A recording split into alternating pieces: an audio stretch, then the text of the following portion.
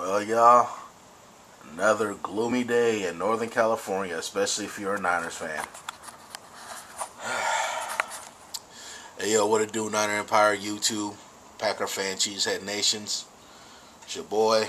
Well, it's under 2 minutes left. Score is 34 to 16. It's pretty much over. So, shout out to any Packer fans out there. You got my boy, the Chief, you got Sergeant Johnny, and a lot of you other guys out there.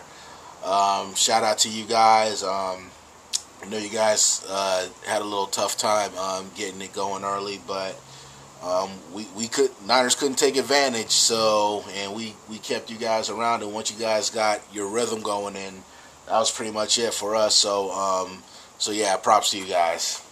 Now, am I upset about the game? Yeah, I'm upset that we lost, but I'm not really too disappointed. I mean, it's been that kind of year for the 49ers to where I'm pretty much in the acceptance stage right now of the way the season's gone. We're 4-8 now, and I mean, depending on what happens with the Seahawk and the Rams or whatever later on, depends on whether we'll still be one game or two games out. But regardless, as sad as this sounds, we're still going to be in it. But it's tough. It's really tough. And, early we was doing some of the things that I said we needed to do to win the game. Troy Smith was making a couple plays with his arm. Vernon Davis had a great game. I think he had, I believe, 4 catches for 126 yards. And the defense was getting in Aaron Rodgers' face, where I think they sacked him a couple times. And those were the two keys right there that I thought were crucial for the 49ers in order to win this game. Now, the problem is when the defense was making plays in the first quarter, the offense could have capitalized, especially when we could have made it 10-0, and I believe we got to the Packer 1-2 yard line, and Troy Smith just took an ill-advised sack. Because I know our rookie guard Mike Iupati missed a blocking assignment, but Troy Smith probably should have threw that ball away, and he didn't, and got sacked at the 10-yard line. And we had to settle for a field goal. So instead of being up 10-0, we're up 6-0. And right there, I was like, okay, now we're on the road, we're up 6-0. Defense is playing good, but I knew eventually that the Packers were gonna just start warming up, and that's what happened.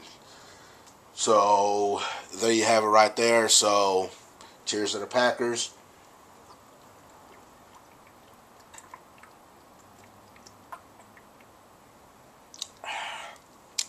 Still messing with that Humboldt Brown Hemp Ale. But, yeah. That's pretty much all I got, really.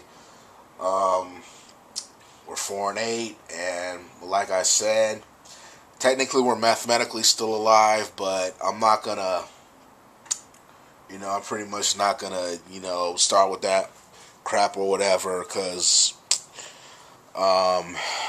it's just basically one game at a time. So, got a game coming up next Sunday, home game, division rival. It's going to be Week B, Kate Week, Seattle Seahawks.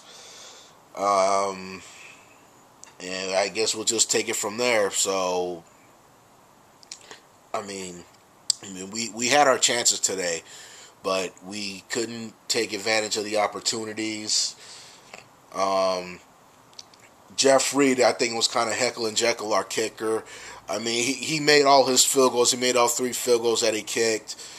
But I had to cringe every time that he made a kickoff because, I mean, his kickoffs were barely reaching, were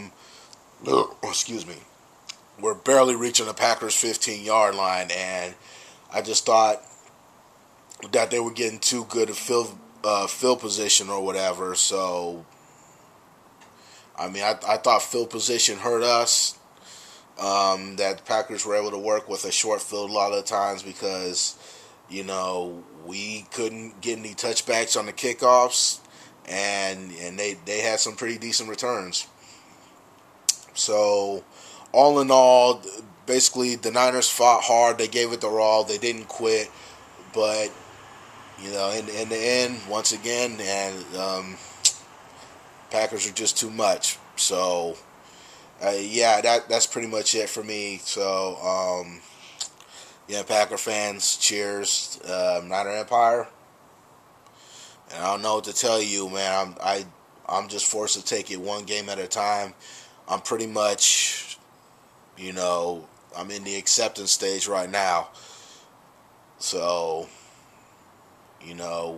these are the cards we were dealt with, and we just have to live with it. So, next, nothing to do but next week just get ready for Seattle, and just hope things fall in our favor today. The Seahawks, I think, got the Panthers, and the Rams got the Cardinals. So Cardinals are having a tough time right now, and Carolina's only win was against us, of all teams. So, but regardless, the Niners, they're going to have to start finding a way to at least taking care of their own business. They fought hard, but too little, too late, and again, it's not enough. And I mean, one of these days, we're just gonna have to find a way, to overcome our road woes and beat teams outside of the NFC West on the road. And we still haven't, learned that. And Troy Smith, and I'm definitely not putting it on him. He did what he could. He's still going through a learning process. But he still made a couple plays, and I feel that once he starts getting it, then, I think he'll start being a much better player, which I'm hoping. I mean, whatever the Niners do in a draft, I know everybody's talking about drafting a quarterback like Andrew Luck, but in the least, I still hope we hang on to Troy Smith, at least, because, I think he might have something in him. He just needs a little work, and he still has yet to play to start, a full season. So he still has a learning curve and everything, but I think that once he gets it, then, watch out. Is he going to be the Niners' future? I don't know that, but, at the least, it would be nice to hang on to somebody, that has a little bit of skills like I feel Troy Smith has. So, but anyways, that's for the off season to come. So I'm really done with it this time. Again, props to the Packers. Niner Empire, keep your heads up. And this is just our season. So, all right, y'all. Give y'all next time. Late.